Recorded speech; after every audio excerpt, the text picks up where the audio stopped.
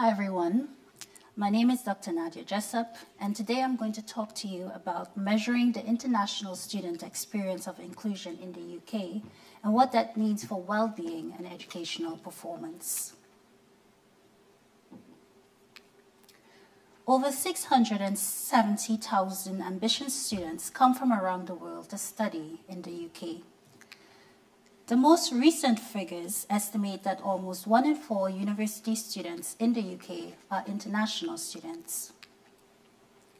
This diverse group brings an estimated total net benefit of approximately £37 billion for the UK economy. According to the UK Council for International Student Affairs, international students living abroad for the first time tend to report lower psychological well-being, with social withdrawal being one of the associated effects. One way of addressing concerns about international students' quality of life is by considering their mental health and well-being, in addition to their academic engagement and performance. A considerable body of research supports that social inclusion is important for mental health and well-being over a wide cross-section of society. My research conceptualizes student inclusion as a multidimensional construct, hence the name Multidimensional Student Inclusion, or MDSI for short. It draws from a theory of social inclusion put forth by Richard Bailey. I look at inclusion across 3 dimensions and 2 levels. At the interactional level of inclusion, there's relational inclusion, which focuses on feelings of belonging when interacting with others. Then at the systems level of inclusion, there's physical inclusion, which focuses on concepts of space and place. And finally, functional inclusion, which focuses on issues of equity and power. Thus far, my preliminary research on this concept of multidimensional inclusion has tackled 4 main questions. 1. How does one measure inclusion as a multidimensional construct? 2. How does multidimensional inclusion relate to international students' mental health and well-being? 3. How does multidimensional inclusion relate to international students' academic engagement and performance? And 4. Are there differences in multidimensional inclusion among international students and home students? Using a 3-step psychometric scale development process of item generation, theoretical analysis with subject matter experts, and empirical analysis, specifically exploratory factor analysis, I developed a multi-dimensional student inclusion scale, which my colleagues and I distributed online to 199 students, comprising 105 international students who were predominantly from regions such as Asia and Europe, as well as 94 home students. In addition to the MDSI, the online survey also looked at students' mental ill health and well-being, so for example, their levels of life satisfaction, anxiety, and depression, as well as indicators of academic engagement and performance, so for example, student-reported average class attendance, assignment completion, and expected performance and demographics. Finally, we included some open-ended items to get a deeper understanding of the types of experiences students had with inclusion and/or exclusion, and what were some of the contributing factors which could then be used to further flesh out the multidimensional conceptualization of student inclusion.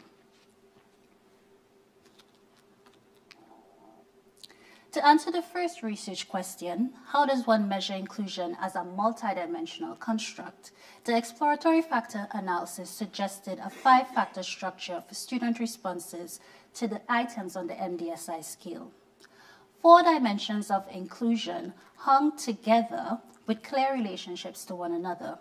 2 factors measured relational inclusion, so relationship with peers and relationship with staff.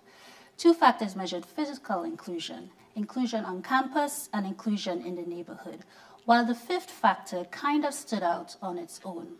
This was functional inclusion, which measures inclusion as it pertains to issues of equity and power.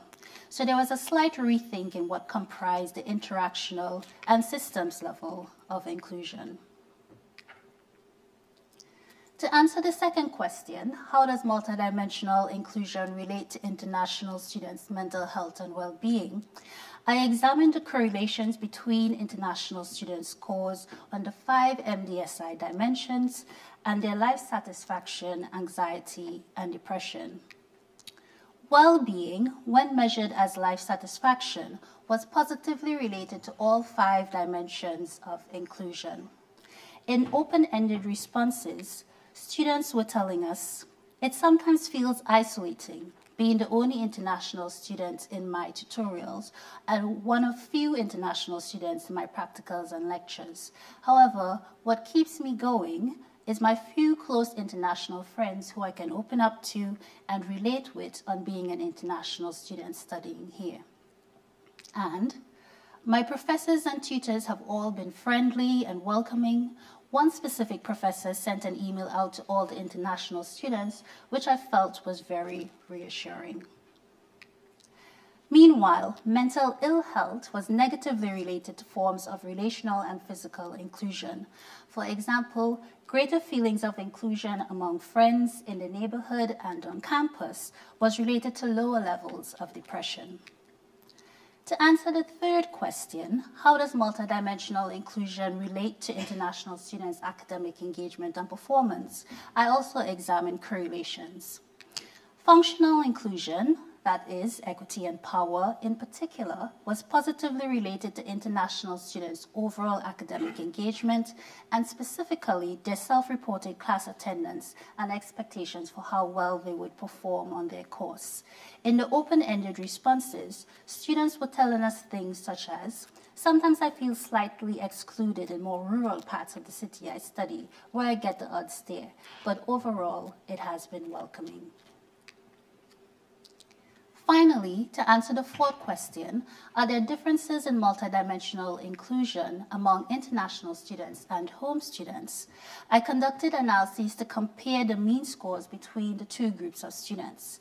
The results showed that there were no statistically significant differences between international and home students on most dimensions of inclusion, with the exception of functional inclusion. When it comes to issues of equity and power, we did see a difference in the extent to which international students and home students feel included. In general, international students reported lower levels of functional inclusion than home students. Now, this was a small to moderate effect, but it was nevertheless a statistically significant difference. In the open-ended responses, international students were telling us, "I'm more or less excluded as a Chinese student.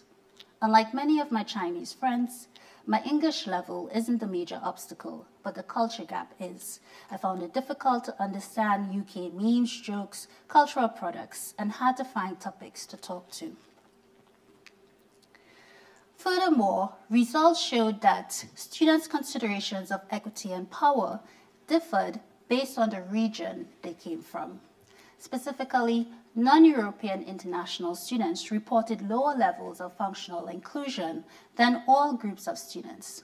That is, whether we compare them to other international students from Europe or home students who identified as having European or non-European heritage. Again, this was a small but statistically significant effect. In the open-ended responses, international students were telling us, for example, "I feel very included because I am a white individual with no religious background.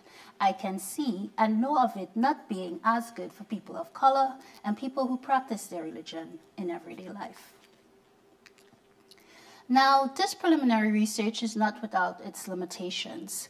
For one, a larger sample will facilitate more conclusive results, especially when it comes to the psychometric properties of the MDSI scale, which I developed.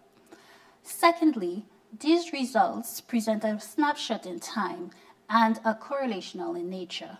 Thus, while we're able to say with some confidence that these variables are related in expected ways, we cannot say, for example, that greater inclusion causes greater well-being. Nevertheless, despite these limitations, a specific strength of the current research is its complementary mixed methods approach. The qualitative data we got from the open-ended responses to the survey helped to strengthen and enrich the conclusions that could be derived from the quantitative data. So, for example, The qualitative data is what provided the first clues that there were some differences in experiences of inclusion and or exclusion based on international students' home region. To touch on some of the main takeaway points, with regard to the relation between inclusion and international students' well-being, from a university administrative perspective, much effort goes into the quality of teaching and learning, which international students appreciate. However, they also seem to be longing for greater inclusion among British peers and neighborhoods. How can we foster more meaningful connections among international and home students and within communities where universities are based? In the open-ended responses, we had students who mentioned being desperate for meaningful interactions with peers. Finally, with regards to the relation between inclusion and international students' academic engagement and performance, the fact that functional inclusion, issues of equity and power, was the one dimension where international students differed from home students, and that it was related to students' academic engagement and performance, requires careful consideration. How can universities better support equitable treatment and representation for international students? As one international student put it, just be human around me. Like, I'm not different, just another person to talk to and interact with. Treat me with no preconceived notions. Going forward, we hope to make some additional comparisons among groups of students. For example, students living on or off campus, as well as comparing undergraduate and postgraduate students. Additionally, we hope to conduct some experimental research to examine how EDI messaging and changes in physical environments influence international students' inclusion, well-being, and performance. And then finally, we hope to conduct some longitudinal research to track changes in inclusion and well-being over the course of students' time at university. It is my hope that eventually these lines of research will help inform the development of sustainable interventions aimed at improving international students' experiences at UK universities, thus making sure that international students are not just invited to the party, but that they are also asked to dance. And last but not least, I would like to acknowledge and thank all of my collaborators and colleagues who contributed to this research. Thank you.